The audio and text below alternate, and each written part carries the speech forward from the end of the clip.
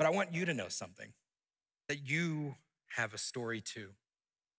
That God has placed each of you into his divine narrative of redemption here on this world to share in a way in which the people who hear your stories will also encounter Jesus. You have a story to tell. You have a story to tell. And we're going to open the scriptures and we're going to read Psalm 78 today. And it's pretty interesting because I want you to ask yourself throughout this message today is what is the story that God is inviting me to share? What is the story he's invited me to share? And I want you to get that because let me tell you, some of us today, you're like, I don't have a story to share. You know what?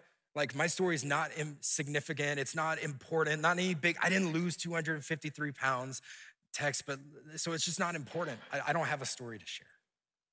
And I just want to push back and say you do. I believe this because Jesus believed your story was worth sharing.